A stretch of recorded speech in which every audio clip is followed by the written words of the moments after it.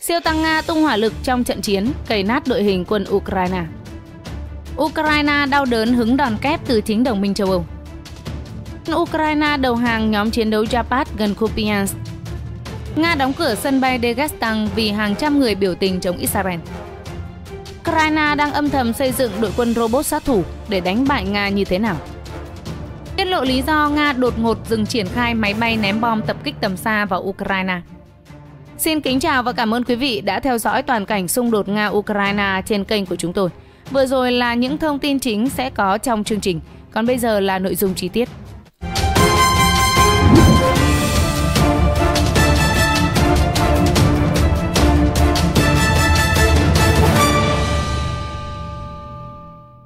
Siêu tăng Nga tung hỏa lực trong trận chiến, cày nát đội hình quân Ukraine. Bộ Quốc phòng Nga ngày 30 tháng 10 đã công bố video cho thấy các xe tăng T-72B3 đã triển khai hoạt động ở hướng Kupiansk trong chiến dịch quân sự tại Ukraine. Các đơn vị trinh sát Nga đã xác định được vị trí và kho đạn của đối phương trong khu vực Kupiansk. Bộ Quốc phòng Nga cho biết, để đảm bảo hoạt động tác chiến của các đơn vị cơ giới, các đội xe tăng T-72B3 của nhóm chiến đấu Japat đã ngay lập tức di chuyển ra tuyến đầu của tuyến phòng thủ và mở cuộc tấn công mạnh mẽ, hoạt động theo tọa độ được cung cấp. Các kíp lái của xe tăng T-72B3 đã tấn công các vị trí được ngụy trang của Ukraine trong vành đai rừng. Xe tăng T-72B nặng 44,5 tấn, dài 6,95 m, cao hơn 2,2 m, với kíp chiến đấu gồm 3 người. Đây là biến thể của xe tăng huyền thoại T-72, phiên bản xe tăng chủ lực từng làm mưa làm gió trong quân đội Liên Xô.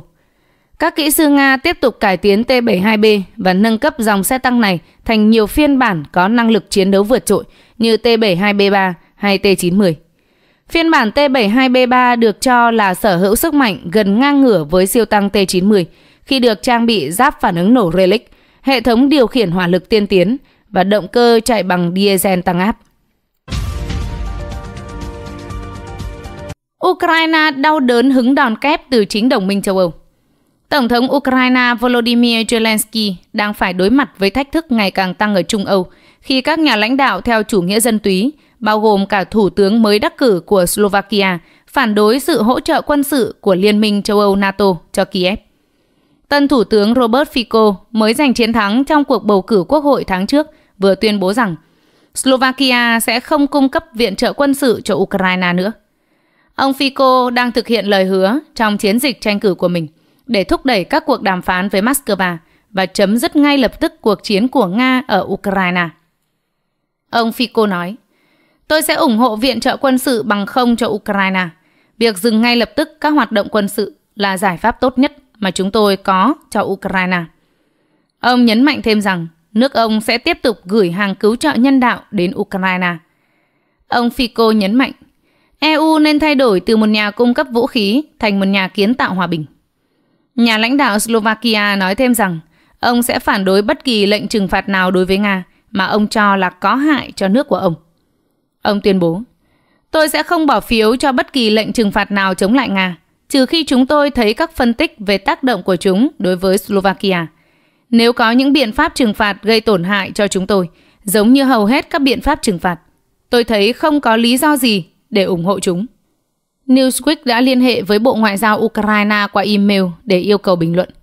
Những tuyên bố của ông Fico đã làm tăng khả năng Slovakia sẽ cùng với Hungary và Thủ tướng Viktor Orbán của nước này đóng vai trò ngăn chặn các biện pháp hỗ trợ của EU nhằm chống lại Moscow. Ông Alena Kushko, Phó Chủ tịch phụ trách chính sách và lập trình tại tổ chức tư vấn Globsec ở Bratislava bình luận rằng ông Fico nổi tiếng thực dụng trong suốt sự nghiệp chính trị lâu dài của mình. Slovakia là một trong quốc gia nhỏ nhất trong NATO và EU, nhưng quá trình ra quyết định nhất trí ở cả hai khối đã mang lại cho Bratislava ảnh hưởng đáng kể. Trước đó Hungary cũng đã gây ra sự bất hòa đáng kể trong hai tổ chức trên và các quan chức EU, NATO giờ đây rõ ràng phải đối mặt với thách thức gấp đôi.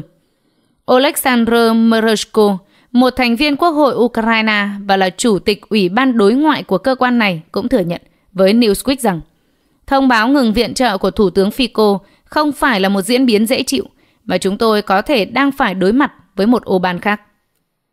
Ông Mereshko nói thêm, Nhưng dù sao thì Slovakia cũng không phải là nhà cung cấp viện trợ lớn nhất cho Ukraine. Đồng thời tôi hy vọng phe đối lập dân chủ ở Slovakia đủ mạnh để không để Fico biến đất nước thành Hungary. Quân Ukraine đầu hàng nhóm chiến đấu Zapad gần Kupiansk. Sputnik ngày 30 tháng 10 dẫn lời một người lính thuộc nhóm chiến đấu Zapad của Nga nói rằng quân Ukraine đã đầu hàng họ gần Kupiansk. Một người lính thuộc nhóm chiến đấu Zapad nói với Sputnik hôm 28 tháng 10. Các chiến binh của tập đoàn quân xe tăng cận vệ số 1 của nhóm chiến đấu Zapad đã bắt giữ một nhóm 6 binh sĩ Ukraine thuộc Lữ đoàn cơ giới độc lập số 54 của Ukraine ở khu vực Kupiansk, tiền tuyến. Một trinh sát cho biết thêm. 6 người đàn ông đã đầu hàng làm tù nhân, 2 người trong số họ bị thương. Như chính các tù nhân chiến tranh đã nói với phóng viên Sputnik, họ sẵn sàng hạ vũ khí sau khi lực lượng Nga tiến vào vị trí của họ.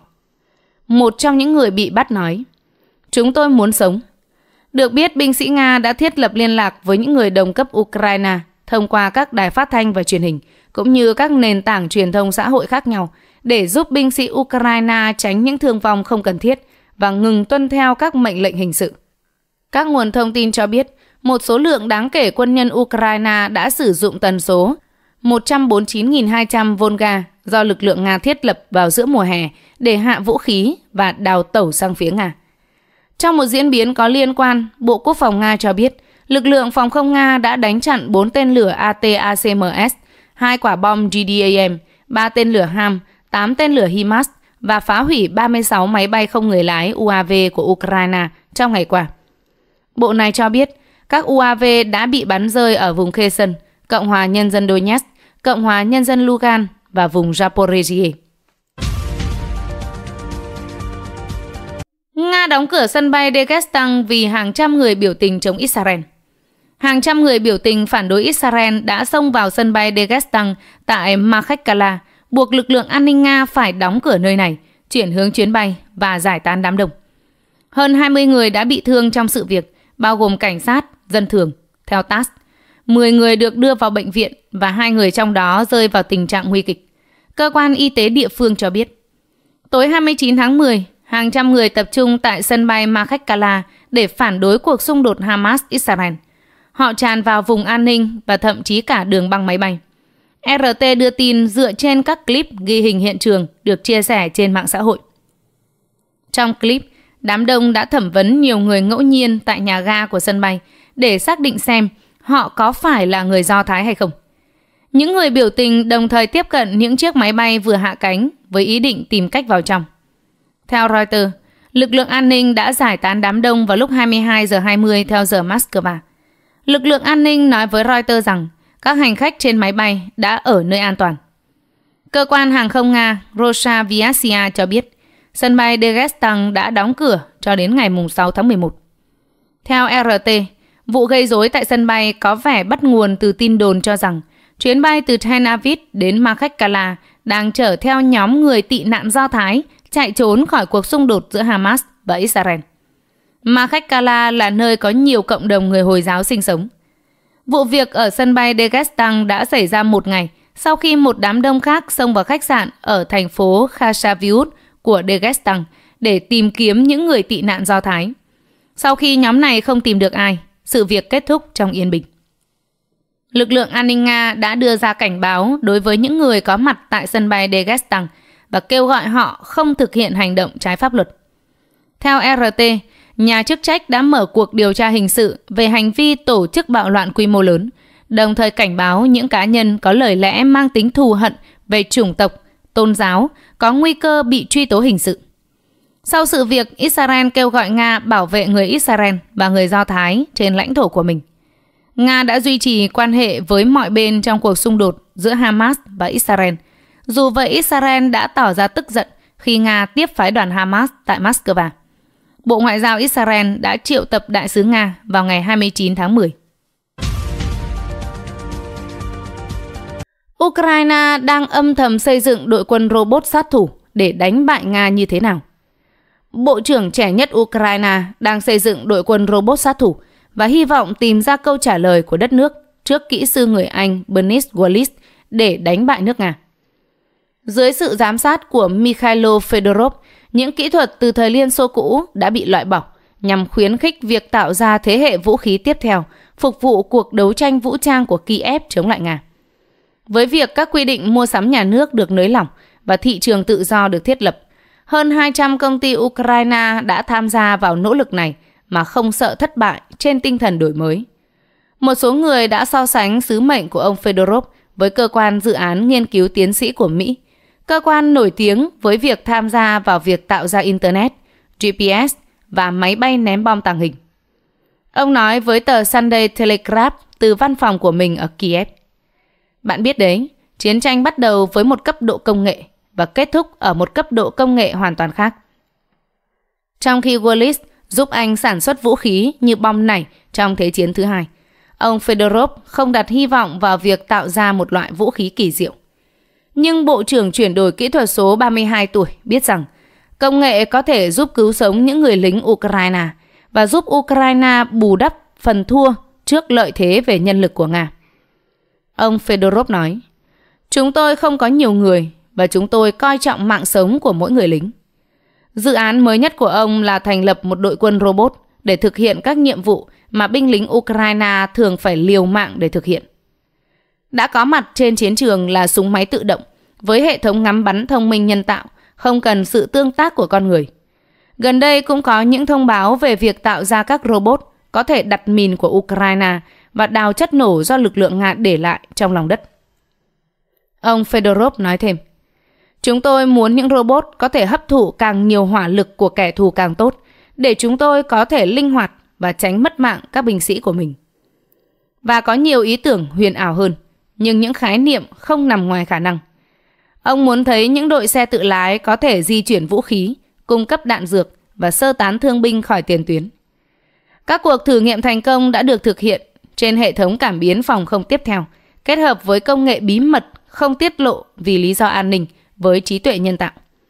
Nó có thể giúp xác định tên lửa và máy bay không người lái của Nga, cũng như theo dõi đường đi cuối cùng của chúng bằng công nghệ được thiết kế ở Ukraine và hoàn toàn khác với các hệ thống radar do các nước NATO tặng cho Kiev.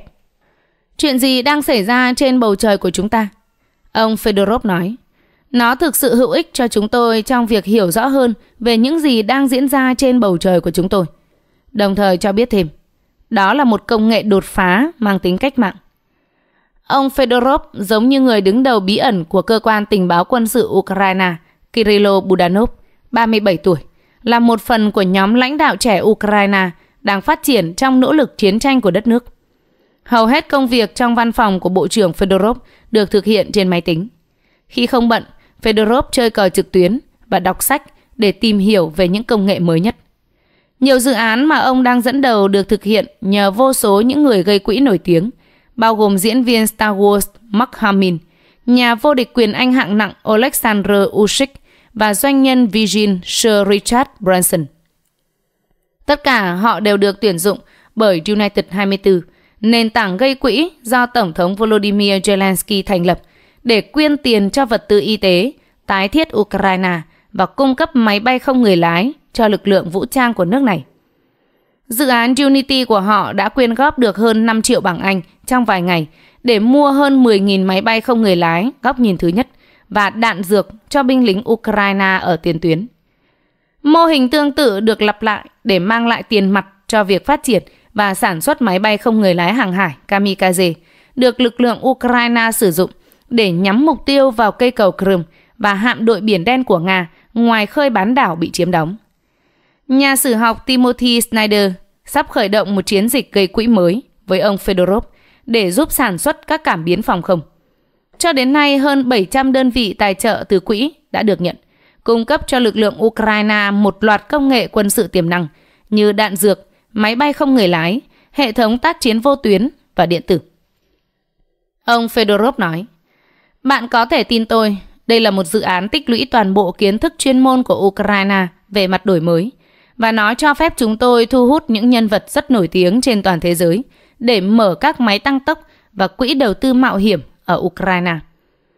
Người đàn ông 32 tuổi này đặt nhiều hy vọng vào các kế hoạch này, khẳng định chúng đã làm nên lịch sử và sẽ là động lực thúc đẩy triển vọng của chúng tôi về các công nghệ đang phát triển và tương lai mà sau này có thể được các quốc gia khác sử dụng. Lý do Nga đột ngột dừng triển khai máy bay ném bom tập kích tầm xa vào Ukraine. Việc Nga không sử dụng máy bay ném bom chiến lược để tiến hành các cuộc tấn công bằng tên lửa không đối đất tầm xa nhằm vào các mục tiêu Ukraine trong hơn 1 tháng qua đã khiến các nhà phân tích phương Tây cảm thấy khó hiểu. Báo cáo của Bộ Quốc phòng Anh cho biết, phi đội máy bay ném bom hạng nặng của không quân Nga đã không tiến hành các cuộc tấn công bằng tên lửa hành trình phóng từ trên không vào Ukraine trong hơn 1 tháng qua. Đây là khoảng thời gian dài nhất mà Moscow không sử dụng máy bay ném bom kể từ khi xung đột bùng phát. Trước đó, Nga thường triển khai các máy bay ném bom Tupolev Tu-95MS, Tu-160 và thậm chí là cả Tu-22 phóng tên lửa hành trình KH-101, KH-55 và MiG-31K, thậm chí cả tên lửa siêu thanh Kinzhan vào các mục tiêu Ukraine.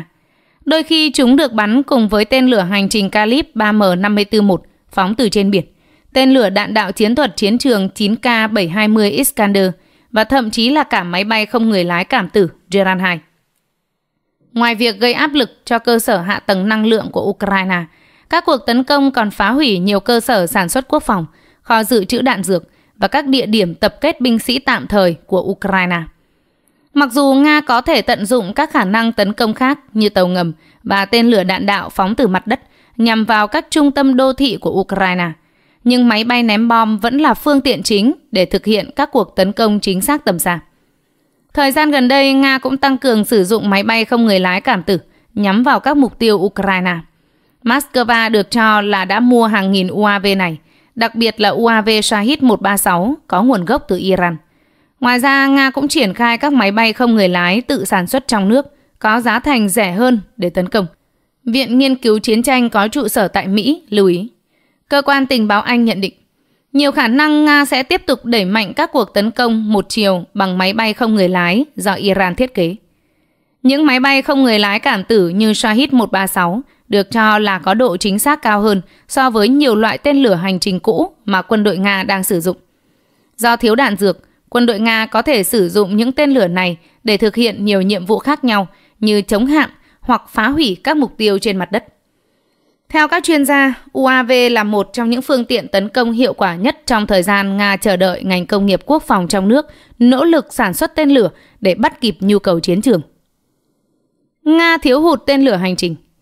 Bản báo cáo của Bộ Quốc phòng Anh cho rằng sở dĩ Nga phải tạm dừng hoạt động sử dụng máy bay ném bom trong thời gian dài như vậy là do nước này đang chờ đợi ngành công nghiệp quốc phòng tăng cường sản xuất tên lửa hành trình, tên lửa đạn đạo và các loại đạn dược khác để bổ sung cho chiến dịch quân sự đặc biệt. Cuộc xung đột kéo dài hơn 20 tháng và các lệnh trừng phạt mạnh chưa từng có mà phương Tây áp đặt đã gây ra nhiều khó khăn cho ngành công nghiệp quốc phòng và ngành công nghiệp hàng không vũ trụ của Nga. Dù các quan chức trong Điện Kremlin nhiều lần khẳng định họ có thể vượt qua những thách thức này, nhưng có một điều không thể phủ nhận là nhiều hệ thống vũ khí, đạn dược của Nga vẫn dựa vào công nghệ phương Tây, đặc biệt là các vi mạch điện tử. Trong một số trường hợp, Nga có thể lách qua khe hở của các biện pháp trừng phạt này để tiếp cận công nghệ phương Tây, nhưng điều đó vẫn chưa đủ để đáp ứng nhu cầu của quốc gia đang có xung đột. Kết quả là ngành công nghiệp quốc phòng và quân sự của Nga phải tìm kiếm các nguồn thay thế trong nước, thậm chí sử dụng linh kiện của những vật dụng thông thường như máy điều hòa nhiệt độ, tủ lạnh hoặc lò vi sóng để lắp đặt cho tên lửa hành trình. Khi mùa đông đến gần, Nga có thể sẽ lợi dụng thời tiết giá lạnh để nối lại việc dùng máy bay ném bom phóng tên lửa hành trình vào các căn cứ quân sự và mạng lưới cơ sở hạ tầng của Ukraine. Nhưng việc thiếu hụt linh kiện có thể làm giảm tính chính xác của các loại tên lửa này. Ukraine nhận được cảnh báo trước. Ngoài ra, không loại trừ khả năng Nga thấy rằng nước này có thể đạt được rất ít lợi thế khi tiến hành thường xuyên các cuộc tấn công bằng máy bay ném bom. Nguyên nhân là bởi thời gian gần đây, Ukraine đã nhận được thông báo trước về các cuộc tấn công như vậy từ máy bay cảnh báo sớm và máy bay trinh sát của Mỹ và NATO đang bay bên ngoài biên giới Ukraine hoặc từ vệ tinh trên cao. Phương Tây được cho là đã triển khai máy bay trinh sát RC-135 Rivet hoặc máy bay E-3 Sentry tuần tra bên ngoài biên giới phía tây Ukraine đến biển Baltic hoặc gần khu vực biên giới giữa Belarus và Nga, đồng thời theo dõi chặt chẽ các máy bay quân sự của Moscow. Các máy bay trinh sát của Mỹ và NATO cũng thường xuyên phối hợp với hệ thống hồng ngoại không gian SRIP để theo dõi tín hiệu nhiệt của máy bay ném bom cũng như tên lửa Nga và đồng bộ hóa thông tin. Sau đó chúng có thể gửi thông báo trước từ 2 đến 3 tiếng cho Ukraine về các cuộc tấn công sắp xảy ra, giúp Kiev có nhiều thời gian để đối phó. Các radar phòng không của Ukraine sau khi đã nhận được cảnh báo có thể giúp điều chỉnh hỏa lực để bắn hạ các tên lửa này. Theo các chuyên gia, xét về năng lực công nghiệp quốc phòng, Nga vẫn có ưu thế vượt trội. Nước này có thể mất tên lửa trước khi chúng bắn trúng mục tiêu, nhưng hoàn toàn có khả năng duy trì việc sản xuất để lấp đầy kho dự trữ. Trong khi đó, Ukraine cũng đang cạn kiệt kho tên lửa đất đối không, SAM, đánh chặn do phương Tây cung cấp, và Kiev thì không thể sản xuất được những tên lửa này. Chưa kể số lượng tên lửa còn lại trong kho dự trữ của quân đội Mỹ hoặc châu Âu thì cũng có giới hạn. Các ngành công nghiệp quốc phòng phương Tây đã phải chịu đựng tình trạng thiếu kinh phí trong nhiều thập kỷ qua. Vì vậy sẽ phải mất nhiều năm để họ có thể đáp ứng nhu cầu đạn dược của Ukraine cũng như lấp đầy kho dự trữ của chính mình.